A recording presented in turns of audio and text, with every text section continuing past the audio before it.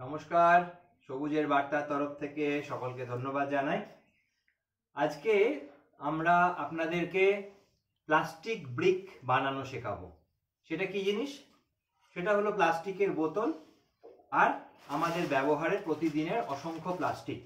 তার মধ্যে বিস্কুটের প্যাকেট হতে পারে, সার্ফের গুঁড়োর প্যাকেট হতে পারে, চানাচুরের প্যাকেট হতে পারে, বাজার থেকে নিয়ে আসা মাছের প্যাকেট, সবজির প্যাকেট, ক্যারি ব্যাগ, হলুদের প্যাকেট, ধূপকাঠির প্যাকেট, যে কোনো কিছু হতে পারে, বা শ্যাম্পুর প্যাকেট, আঠার প্যাকেট। এই প্যাকেট যেগুলো আমরা দৈনন্দিন জীবনে ব্যবহার করি, সেই প্লাস্টিকগুলো এখানে ওখানে ছড়িয়ে পরিবেশটাকে নষ্ট করছি। সেগুলোকে না ছড়িয়ে ফেলে যদি আমরা একটা জায়গায় কনসেন্ট্রেট করে রাখতে পারি, একটা জায়গায় আটকে রাখতে পারি, তাহলে অনেকটা দূষণ কমানো যেতে পারে। প্লাস্টিক পুড়িয়ে ফেললে অনেক বেশি দূষণ হয়। কিভাবে করব কাজটা? প্রথম কাজ হলো যে বোতলগুলো আমরা একবার ব্যবহারের পরে ফেলে দিই, সেই ধরনের বোতল আমরা জোগাড় করে রাখবো, প্লাস্টিকের বোতল। এবং এই ধরনের একটা কোনো ডাস্টবিনে আমরা প্লাস্টিক জিনিসগুলিকে আলাদা করে রাখবো। প্লাস্টিকগুলো আলাদা করে রাখার পরে যখন সময় পাবো, সেই রকম সময় আমরা সেই প্লাস্টিকগুলিকে বোতলের মধ্যে টাইট করে ভরে দেব। এইভাবে আস্তে আস্তে বোতলের মধ্যে ভরে তারপরে একটা শক্ত কাঠি জাতীয় জিনিস দিয়ে ঠেসে ঠেসে এটার মধ্যে আমরা ভরতে থাকবো। যেগুলো একটু শক্ত টাইপের প্লাস্টিক, যেমন ধরুন চানাচুরের প্যাকেট, হলুদের প্যাকেট, আপনার আটার প্যাকেট, এই ধরনের প্যাকেটগুলো একটু গোল পাকিয়ে যদি এইভাবে আমরা এটার মধ্যে ভরে দিই, তাহলে আরামসেই ঢুকে যাবে।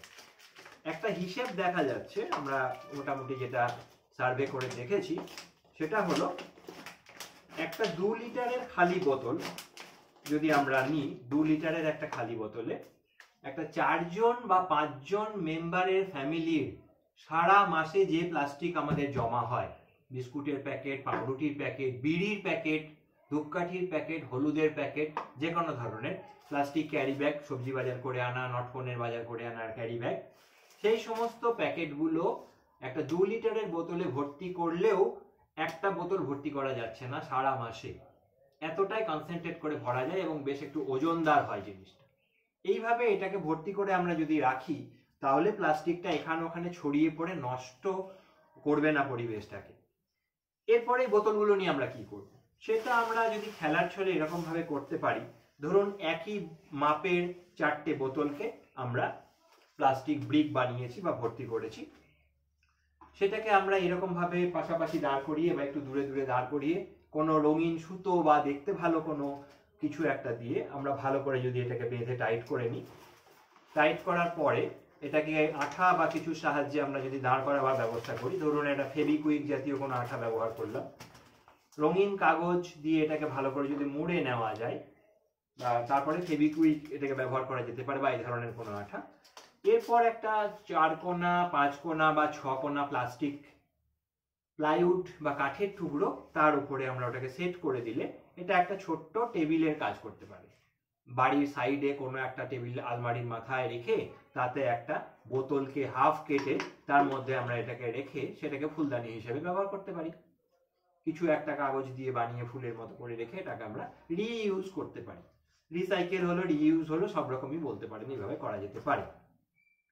এখন এই প্লাস্টিক কেন ফেলবো না সেটা যদি ছোট্ট করে বলা যায়, প্লাস্টিক ফেলতে ফেলতে মাটির উপরে একটা প্লাস্টিকের চাদরের মতো তৈরি হয়ে যাবে, যাতে করে উপর থেকে পড়া বৃষ্টির জল মাটির মধ্যে ঢুকতে পারবে না। বৃষ্টির মিষ্টি জল মাটিতে ঢুকতে না পেরে গড়িয়ে ড্রেনে চলে যাবে প্লাস্টিকের কারণে, ড্রেন থেকে নালা, নালা থেকে নদী, নদী থেকে সমুদ্রে গিয়ে মিশবে। আমাদের বৃষ্টির মিঠা জলটা নোনা জল হয়ে যাবে, যেটা চাষবাসের বা কোনো কাজে ব্যবহার করা যাবে না। এই ধরনের বৃষ্টির জলটাকে নষ্ট করতে না দেওয়ার জন্য প্লাস্টিকগুলোকে আমরা যদি এক জায়গায় কনসেন্ট্রেট করে রাখি, তাহলে মাটির মধ্যে জলগুলো আবার, বৃষ্টির জলগুলো আবার যেতে পারবে, যাতে আমরা মাটির তলাকার জলটা সুন্দরভাবে ব্যবহারের উপযোগী করতে পারবো, চাষবাসের কাজে লাগাতে পারবো, টিউবওয়েল বা কুয়ো থেকে আমরা জলটা পেতে পারবো। এইভাবে প্লাস্টিকটাকে আমরা এক জায়গায় কনসেন্ট্রেট করে প্লাস্টিক দূষণ থেকে নিজেদেরকে মুক্ত রাখতে পারি। আসুন আমরা প্লাস্টিক ব্রিক তৈরি করতে থাকি। আমাদের অবসর সময়ে যখন সময় পাবো, আশেপাশের বাড়িগুলোকেও বলবো, এবং আমরা আমাদের বাড়ির প্লাস্টিক যাতে বাড়ির বাইরে না পড়ে সেই ব্যাপারে খুব সচেতন হওয়ার চেষ্টা করব। ভালো থাকবেন সকলে, নমস্কার।